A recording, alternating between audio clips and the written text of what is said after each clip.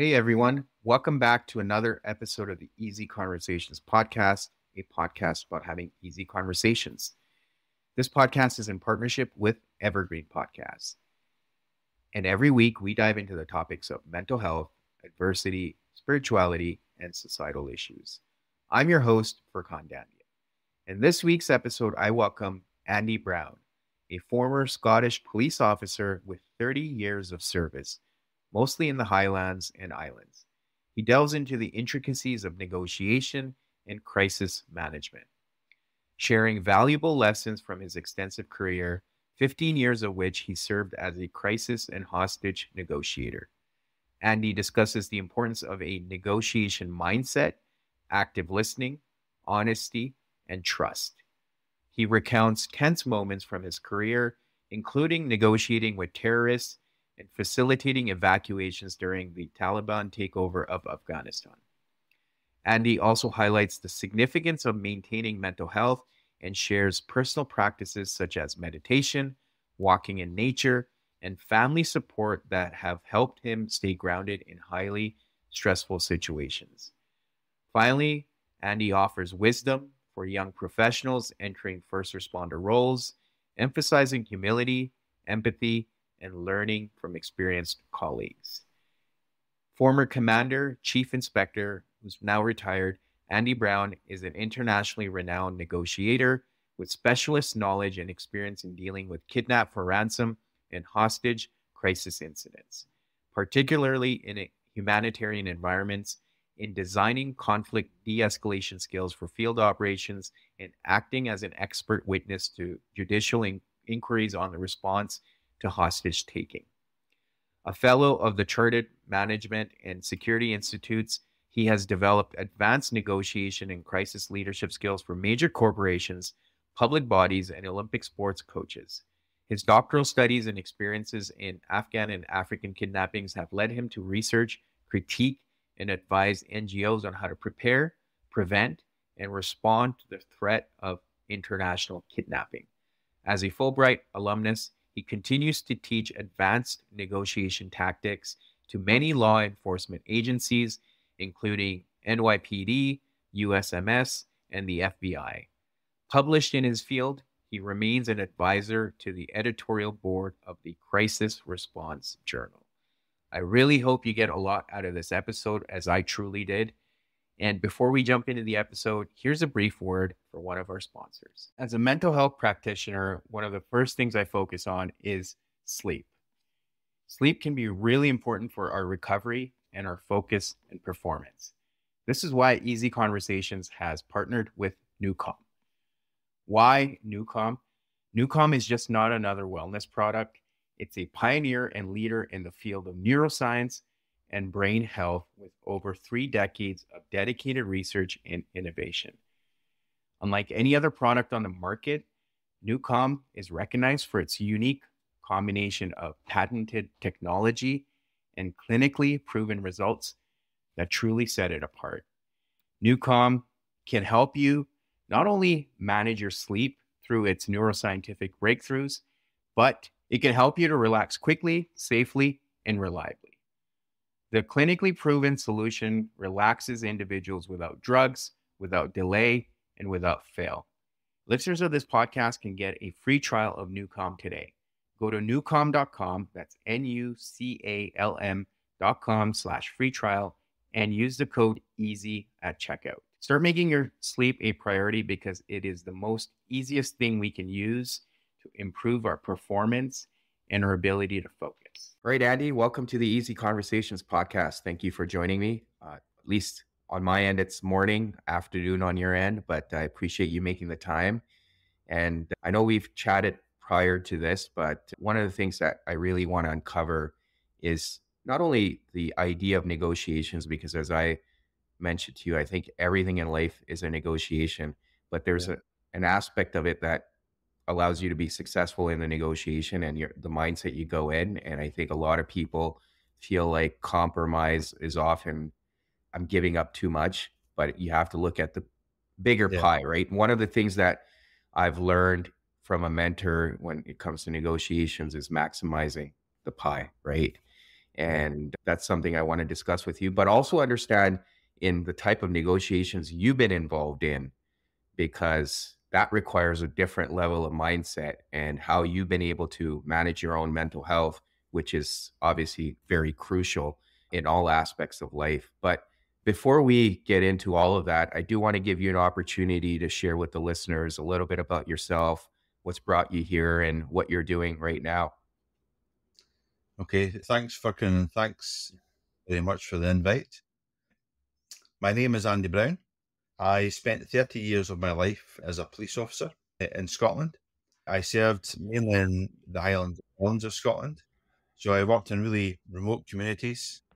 I'm probably a bit of an old-fashioned style of policing to what you're used to across the pond. I'm very proud that I've never had to carry a gun in 30 years of policing, which I think is quite remarkable given the Mm-hmm. society we live in nowadays. And throughout that career, I did lots of different training. And one of the fields that I really enjoyed and I was a natural fit for me was as a crisis and hostage negotiator. I did that for half of my career and got involved mainly in a lot of suicide intervention, where people got to the point where the only solution that they thought in their head was to take their own life. And as we know, it's a very difficult area in which to engage somebody. But when you do engage with somebody in that space, you can make a significant difference. And I've helped people throughout my life, even prior to my police career. Uh, and I think I've been blessed with the natural ability to be calm under a lot of pressure and to have a lot of common sense in terms of the approach and to be able to block out a lot of the societal noise that we live in nowadays and to Yeah. be able to see clearly in terms of how to help that individual or group of people. And my experience working in policing, particularly in remote communities where you are part of the community, very much taught me a lot of life skills, I would have to say, that are very pertinent within negotiation. And at the end of my career, uh, I had a good friend who was a doctor who said to me, "What are you going to do? You've had Mhm. 30 years of being on the front line. You have a buzz from helping people. What are you going to do? You're going to go and play golf, as most retired police officers do." And I went, "No." I said, "I don't enjoy golf Yeah. because I'm not very good at it." So I said, "I like helping people." And he says, "Well, you can find a role that allows you to help people without being on the front line." He said, "I think that would be good." Quite fortuitously, through my negotiation work, I fell into humanitarian work, and I'm still in that space just now. Thank you for sharing all of that. And that's amazing in terms of what you've been able to do. And I find it interesting to be a police officer without having a gun, because then that would force you to rely more on negotiating as well, rather than resorting to having that backup and knowing that it's there. You almost have to completely rely on your ability to talk to people and have Yeah, those conversations as you've shared. Now, you've also shared some of other extreme situations where you had to help people evacuate certain difficult circumstances yeah, and from a negotiations standpoint.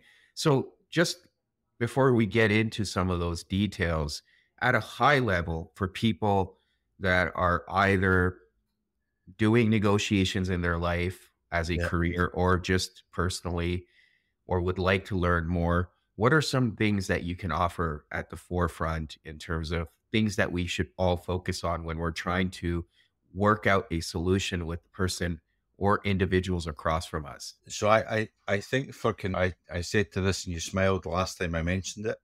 God blessed us with two ears and one mouth. And if we learn to use them in that proportion, it makes a significant difference in terms of the basics. Hmm. We all have the skills to be able to negotiate and to engage with people. Some of us are very good at it. Some of us have got to work at it. Some of us are quite challenged by that sort of environment.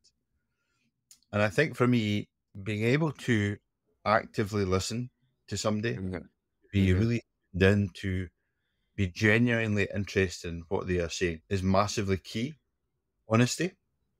Yes. We all know that being honest sometimes can get you into hot water. Being right at the wrong time is not always popular, but that honesty, people appreciate it, Mm-hmm. even if that is a difficult message to receive. And as humans, we can tend to want to test each other. Mm-hmm. So part of that testing regime is about testing to see if you're honest. Mm-hmm. And as you know, if you're caught lying to somebody in a negotiation, then your trust is out the window. I say to people that trust arrives on a donkey and disappears on a racehorse. So there's a lot of work in building that trust up, and it's our ability to listen to people. So Mm-hmm. that person should be doing most of the talking, and we should be doing most of the listening. Mm-hmm. In terms of listening to try and understand what the key issue is, because some people might not always share that initially. And when they emphasize particular words or use keywords, you think, okay, what does that mean? To use open-ended questions to maybe drill down into what the key issue is, to understand the motivations behind it and the emotions behind it, because Mm-hmm. most of the decisions we make are emotional ones. And then once you've understood the issue, is not to solve it for the person, because we're all great at problem solving, Yeah. to find the solution themselves. And if the Mm. person finds the solution themselves, they are more likely to carry out the solution to the issue that they have. And my role as a negotiator is to support them in that process. Yeah, I appreciate that. And one of the things you touched on, I've heard Chris Voss, who wrote the book Never Split the Difference, he's talked about it quite a bit too, where he says your integrity is your currency essentially in a negotiation, right? So that's what I'm hearing from you is that honesty Yeah, piece is so crucial because that trust takes a really long time to build, but it could be gone in a yeah. very quick second or whatever you may put out there, and the other person will lose trust if you're not being completely honest. But now there's another level of negotiations that you've been a part of with respect to hostage negotiations. Are you able to shed some light on that just from your personal experience, the emotional attachment that comes in with that, and what are some things you've had to rely on for yourself to navigate through those negotiations? So yeah, I've been involved in quite a few hostage negotiations, some domestic, some international, some terrorist. So it's the pattern doesn't really change. A lot of people are frightened by the prospect of having to negotiate with terrorists. Sometimes negotiating with your own children is more challenging when they're going through various stages in life. So for me, it's about being rooted in reality and being rooted in the moment. For me, it's when somebody is taken as a hostage, which invariably is a commodity, to bargain for ransom or for another instrumental thing. What tends to happen is the people who know the individual taken are very emotional and are very emotionally attached to that individual because of their relationship to that individual. So they tend to follow a roller coaster in terms of there's a little bit of hope in the information that comes in, and suddenly they're elated, thinking, great, we've almost got that person out. And then Hmm. suddenly it doesn't happen. And then they go from being high emotionally with lots of hope to suddenly being quite depressed and almost in despair. And my role is to try and guide it a fairly level path through that roller coaster of emotions to base ourselves on what are the facts of the issue, not what we think we know, but what we actually know. So basing Right. our thinking and decision making on factual information, Hmm. which is sometimes difficult to get, but also be able to record where we are. So at the beginning of a negotiation, it's very easy to forget recording where you are and all the various things you've done. But Mm. if you record where you are at the beginning and then fast forward 2 weeks, 4 weeks, 6 weeks, every week, where you are in that negotiation, you can actually see the progress you're making in terms Hmm. of the dialogue with the other side. And for me, one of the things, and I've learned this because I work with a deep faith organization, I don't think society is very good at discernment. So we're not very good at standing back and saying, okay, what's the bigger picture here? How might this play out? And we tend to be pressured by society, by the expectations of others. And perhaps the biggest challenge, particularly within the setting that I've worked, is keeping boss outside your negotiation cell, keeping them informed, but almost at arm's length, so that they won't put too much pressure on you, to allow you to carefully craft what you're going to say, what information you glean in the negotiation, and how you can carefully navigate that to a peaceful resolution. Yeah, I appreciate that because I know in general, like when we're emotional, we're not able to fully practice our full judgment, right? So our executive functioning gets compromised when our emotions get in the way.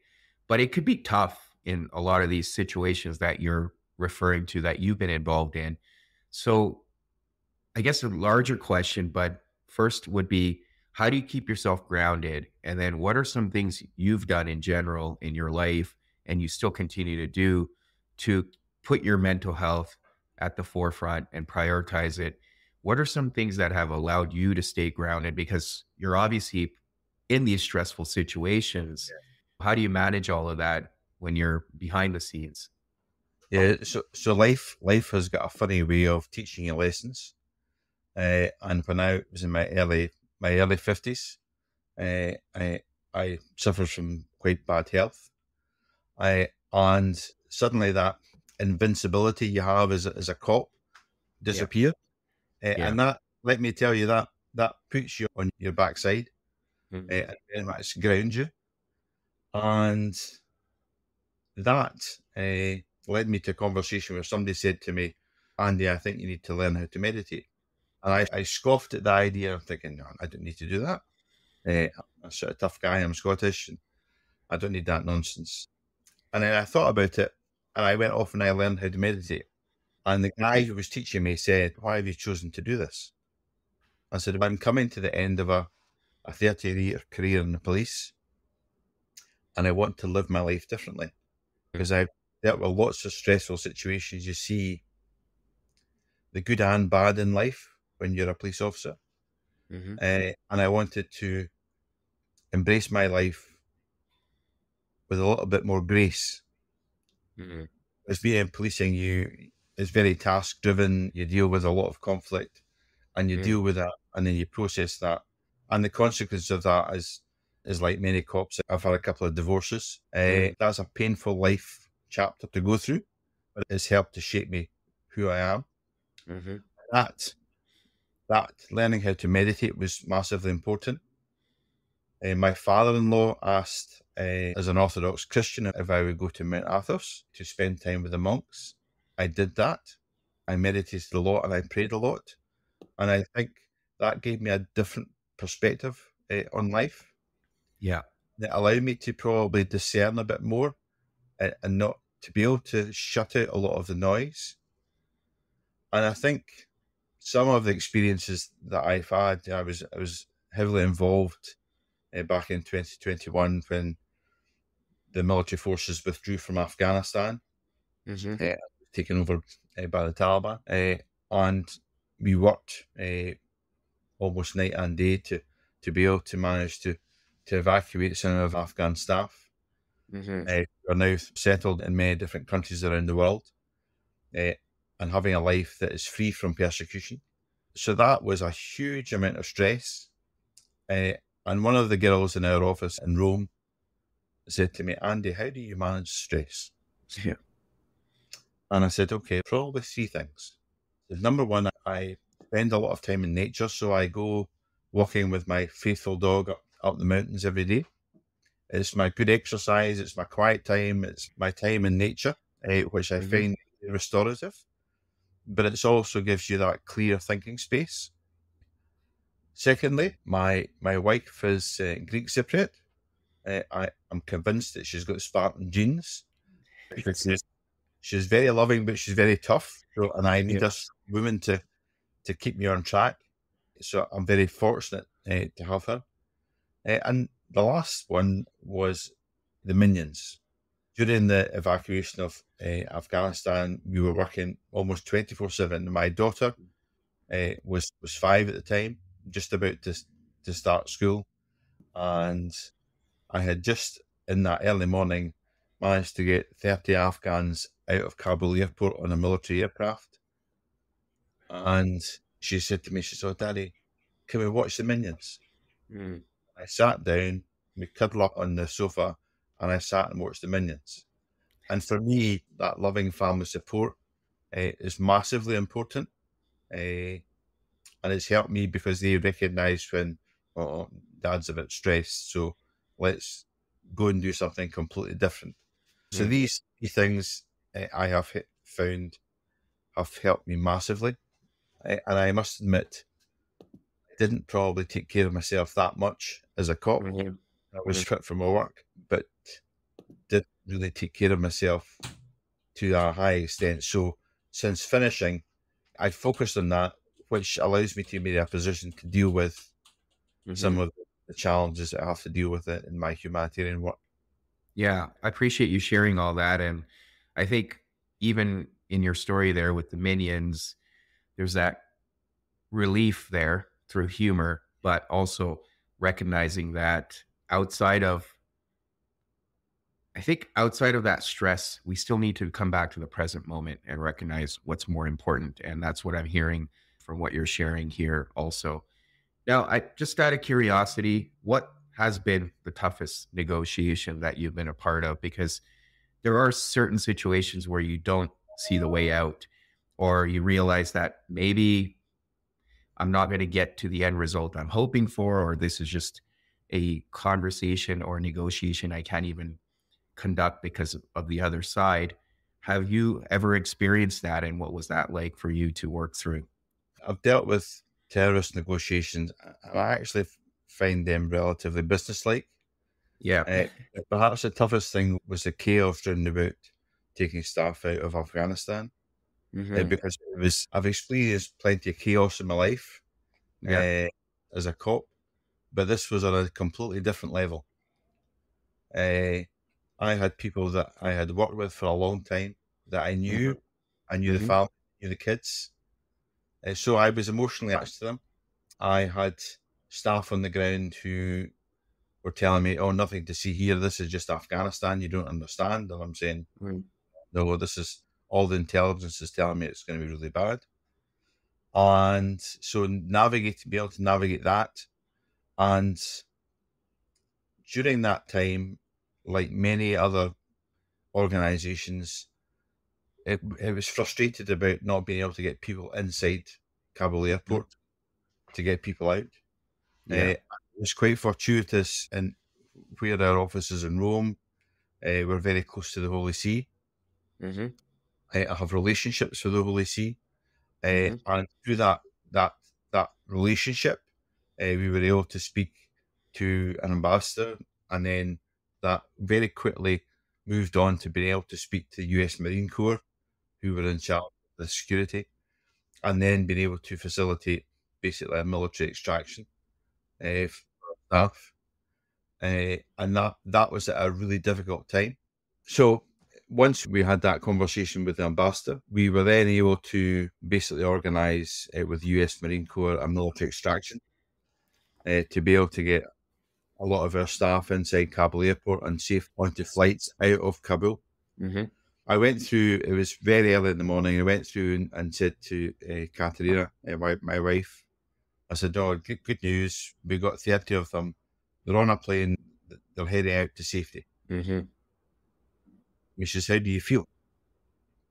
And I burst out crying. Uh, in 30 years of policing, I had never cried, Mm. which is quite common. And she was, "Okay, that was okay. Get yourself together, Andy. Let's," because it was still ongoing. We still had lots and lots of staff, and it was still chaotic. Hmm. Time out. My daughter started primary one. on the day after we'd done that. I had to be like a parent and say everything's fine and just do that. Mm-hmm. And conversations with the ambassador were, because we were told, you've had your shot, you're only getting 30 people out. And I'm going, no, we've got lots of people to get out. Mm-hmm. So I wasn't taking no as an answer.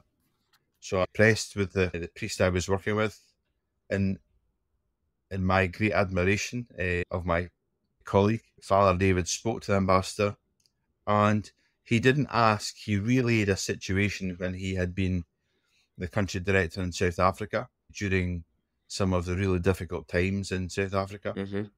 when he was faced with a situation that he thought was completely impossible. And one of the tribal elders had reached out and had touched him in the forearm and said, Father, sometimes you need to be like Jesus and learn to walk on water. Mm-hmm. Now, he had relayed this to the ambassador and then put the phone down.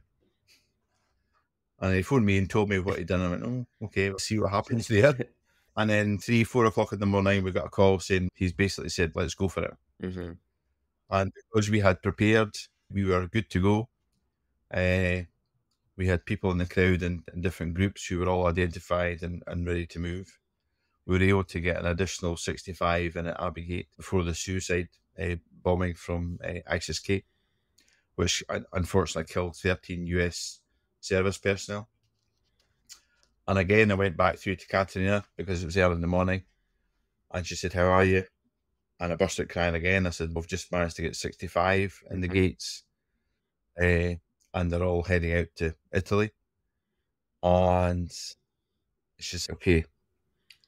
And when the whole thing was finished, it was about where do the remaining staff go? Mm-hmm. So how do they reintegrate back into a country that had enjoyed, to a large extent, democracy for 20 odd years, Mm-hmm. and then suddenly, with some of the Afghans said, dragged back to the dark ages. So it was being able to say, I've done my best. We took a holiday as a family, went to the Yorkshire moors and to the countryside. Yeah.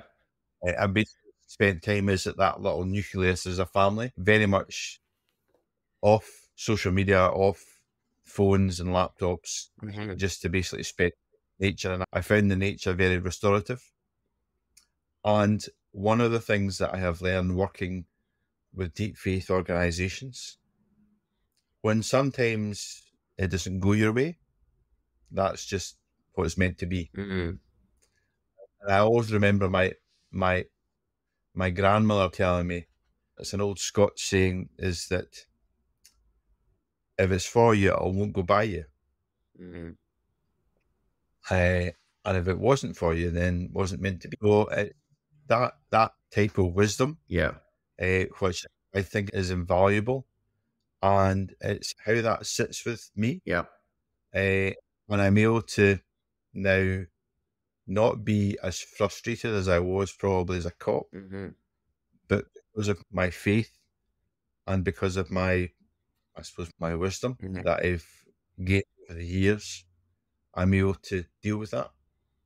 Whereas before, I would probably, as a young man, be quite frustrated that I wasn't able to help every person. Mm-hmm. I think it's our ability to step back, Right.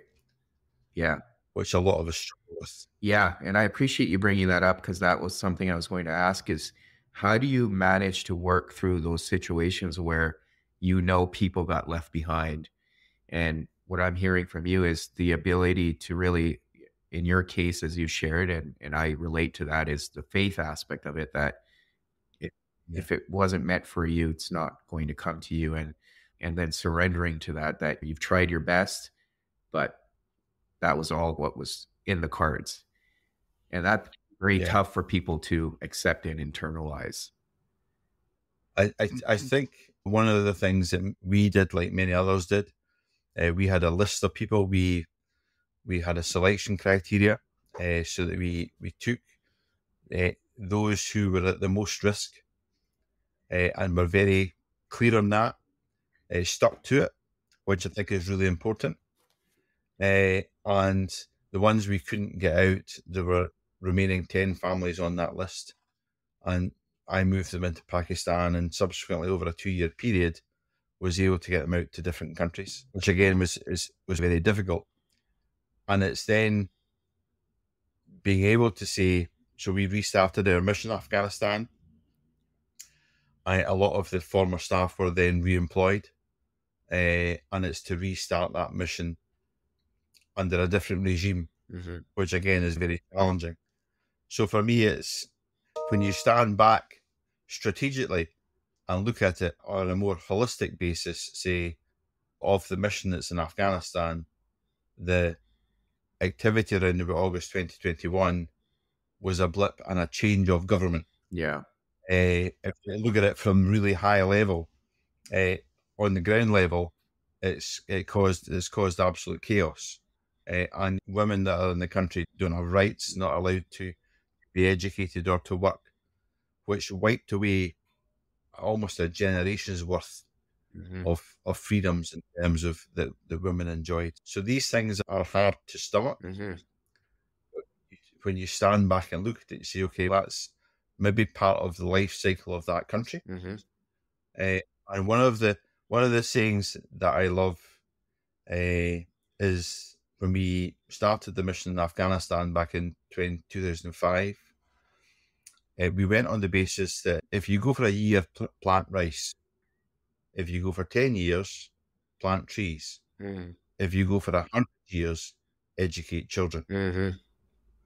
And for me, one of the things that I'm very proud of is that all the work that we do in the humanitarian world is about education and about educating the children, the next generation, that there is an answer that is not violent. Yes. That is about peace, and it's about reconciliation. It's about negotiation, and it's about accepting the differences and being able to navigate some of the challenges that life throws at you. Yeah, no, I appreciate that. Thank you. And one of the things you shared with me before was when you're negotiating with these people, you have to often keep their views and their rules in mind. But when it's a terrorist organization of that type and you know what they're capable of, how do you get to that point of being able to understand their views and rules when you know it's not rational, it's not moral, it's not ethical from many angles, right? So one of the things that I always do is, in the world that we operate in, there are certain characteristics you will see in negotiations, and you're thinking, okay, right, they're using active listening skills, they're making demands, and some of the language and how it's constructed and how it's conveyed as a message, you think, okay. And then if you deploy the tactics that you've been taught into that negotiation and they're able to counter them, you then start to think, okay, these guys are okay. And for me, it's about the time that you devote to your craft as a negotiator. It's about you being able to recognize these tactics that are being used against you, and to be able to counter some of these tactics and navigate around that. And a lot of the ethical stuff is really important, but a lot of the ideology that they have and the processes they have in their mind, these things are okay. In our mind, they're not. So it's able to recognize that difference and to use that as a tool to say, okay, if this is their ideology and this is the way they behave, that gives you tools in your toolbox to be able to culturally understand them, but also be able to negotiate within that space, because you can, to a large extent, start to anticipate what they will do. Yeah. And if you can anticipate what you do, you can then, for me, it's people talk about negotiation like mental chess, and it's how to move the chess pieces very carefully within that conversation. Yeah. Yeah. No, I can appreciate that. It's not an easy task for sure. But to your point, you have to master the craft, which is so crucial. And I don't think a lot of people appreciate. The other piece you touched on was in society today. I think you've made reference to, in general, the society we live in. But one of the things or a couple of things you touched on was one, the ability to knowing that we have two ears and one mouth. So being able to listen more. But the other thing you touched on was this inability to discern, which has become an issue. And we see this globally right now where there's so much polarization. Everyone has different views, and we're trying to talk over each other. We're not understanding the other side. We're not finding common ground, which are all aspects of a negotiation. What do you Yeah.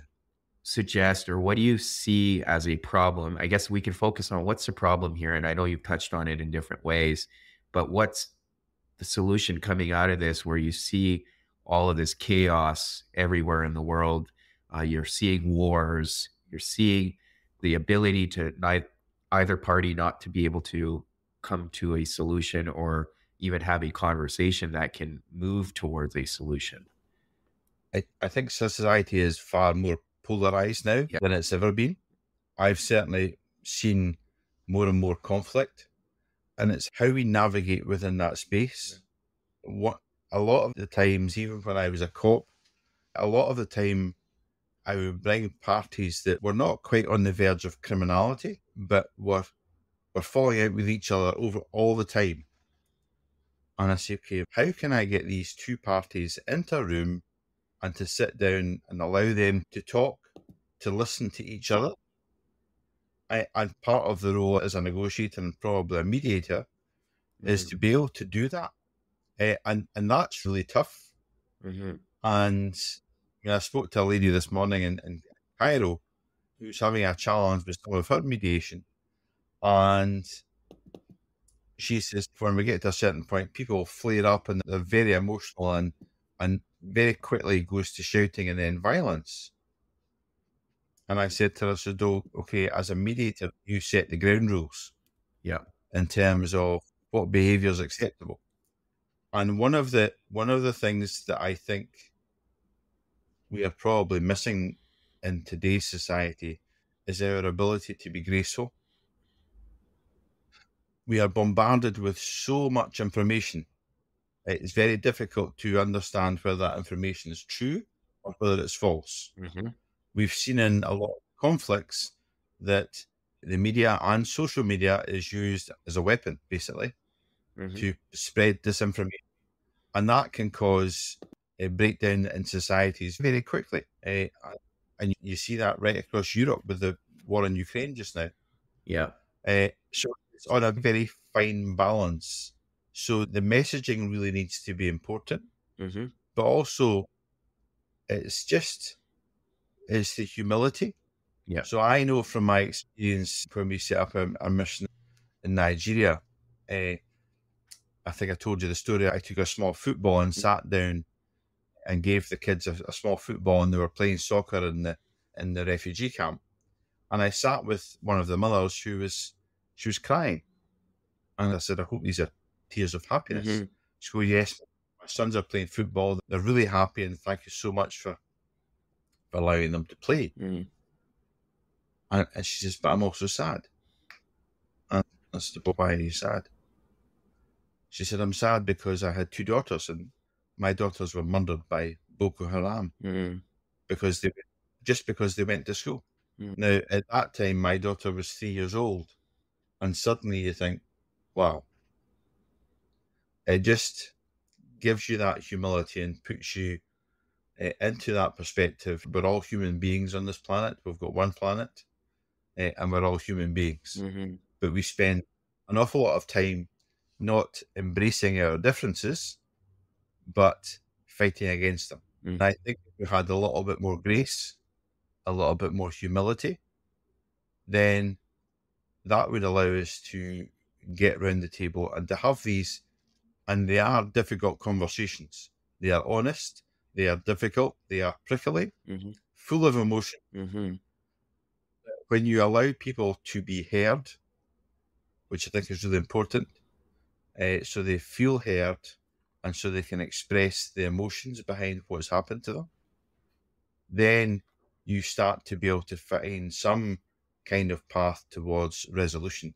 And a mediator and negotiator is there to help guide towards some kind of solution that's agreeable for both sides. Yeah. Yeah. No, I appreciate that. That humility piece is so important because I don't think we talk about it enough. And part of the issue that you identified right at the beginning, the inability to listen, because we're Yeah. so worried about getting our word in or our opinion in.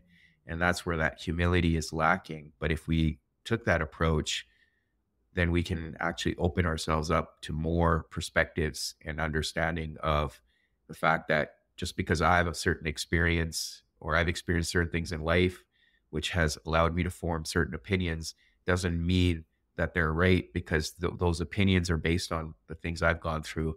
And also Yeah. recognizing that we all have blind spots and we don't become aware of those blind spots unless we're willing to hear other perspectives. And that's where that humility also comes in to know that we can be wrong and that's okay too. Yeah, I think it's it. I think our ability to be just to demonstrate empathy Mhm. with it was really important, and just to take that, and it's literally a moment to think, wait a minute, why is that behaving in that way? Mm. What's their backstory? What has brought them to this place to make them behave in this way? Yeah. And just take that time to listen to them. And if you do it well and you are genuine in that connection, you can make a huge difference to somebody's life. Mm. Huge difference. Yeah, absolutely.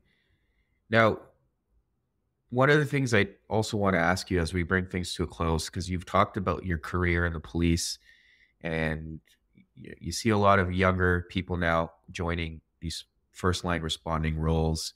What are your Like, what can you offer to these individuals based on some of the experiences you've had as they're going into these lines of work in terms of managing their emotions, their stress levels, their mental health? Because you said that was not something that you had focused on. You had to learn through experiences. And because of the society we live in, I feel like the challenges have only grown because everything we've talked about thus far, it's tougher to actually negotiate with people or even have a conversation. So, what do you recommend to these younger folks that are going into these professions in terms of managing their stress and how they can focus on some of the things that perhaps get neglected? One of the things that I thought was really funny when I first started in the police Mhm. was I'd been to college, I'd been to the academy, I'd done all the training. I came out of the academy, I was really fit, really smart, and just I was so eager to get going. And then my senior cop said to me, "Now you've been to college, that's fine, you've done all that stuff, well done. This is the real job." Yeah. And for me, it's a little bit tribal, but it's listening to the elders Mhm. within the organization. And some of these elders might say, "Oh, the job's terrible. It wasn't what it was like 50 years ago," all that sort of stuff. And you will always get that. But in their comments, there is a wisdom. So for me, it's about listening to that wisdom, Mhm. not necessarily acting on it, but listening to it. Mhm. Eh, I remember the first fight that we went to. I was driving the van, and my senior cop said to me, "No, just take your time." I said, "But we need to get there. It's an emergency." He goes, "Yes, take your time. Mhm. It's a fight outside a pub. There's at least five men involved. If we take our time, then by the time we get there, they'll be tired. Mhm. Therefore, makes your job a little bit easier." I'm thinking, "Oh, okay, yeah, there is a bit of wisdom to that." Yeah. For me, it's listen to that wisdom. Uh, what I think is really important is within organisations, particularly the emergency services, that internal culture, what they call the black humour, Mhm. the dark humour, that has its place, Mhm. but that needs to be appropriate. So if you're comfortable with it and it's appropriate, that's fine. If you're not comfortable with it, you say something, Mhm. because that's really important. And that's, for me, that's about professionalism. Mhm. And one lesson that I think is really important that stayed with me all my life is treat others as you would expect to be treated yourself. Mhm. And and this goes back to treating that ability to be graceful when you deal with some really difficult individuals who are either on drugs or on alcohol, who sometimes fight like wild animals. Mhm. It's just to take a moment to say, okay, oof, that was really difficult. Yeah. But just to think, okay, well, why are they in that space? Mm-hmm. What's brought them to that space? Mm-hmm. And to learn, to be constantly learning when you're in any of these professions, Mm-hmm. and to listen. I can guarantee you most of the people who go to meetings go with their own agenda in their head, say, I want to see this. If they do that, they tend not to listen. Mm-hmm. And the most effective people in the meeting are the man or woman that's sitting in the corner, not saying very much, Right. but listening. Mm-hmm. And then suddenly something, they go, wow, where did that come from? Mm-hmm. Because they have listened to the topics that have been discussed in the meeting. So for me, listening is your superpower. Being empathic with people is really important. But taking the wisdom from the elders, which I know, having worked in Africa quite a bit, I've been told on many occasions I've got a deep well of wisdom. So for me, is dipping into that wisdom and saying, okay, right, what would you do here? Yeah. And not being frightened to ask what I would call the daft laddie questions, Mm-hmm. to say, what do you think we should do here? Mm-hmm. And listening to wisdom. So I think that's really important. I know the younger generation tend to move from career to career probably more often than I did, Mm-hmm. whereas being a cop was a vocation. So it's to stand back and say, what do you want to do? Who do you want to be? Or who are you? I think these are some of the difficult questions to ask in your life is, who am I and what do I want to do? Mm-hmm. Mm-hmm. And it's taken me into my 50s to discover that. Yeah, I appreciate that because that answer evolves too, right? Who am I Yeah. changes with time based on the experiences we go through in life and some of the choices we make. And everything I've heard from you is a lot of these choices allow us to grow, and there's nothing wrong with that. Every lesson that we can take and grow from. So I appreciate all of that. And definitely, I've taken a lot from this conversation in terms of the wisdom you've offered. So I definitely see that. So thank you so much, Andy, for your time and sharing your lessons with us and some of the work you've been able to do and some of the experiences you've had. But for listeners, if they want to learn more about some of this humanitarian work you're doing or would like to reach out to you if that's an opportunity, what are some ways they can do that?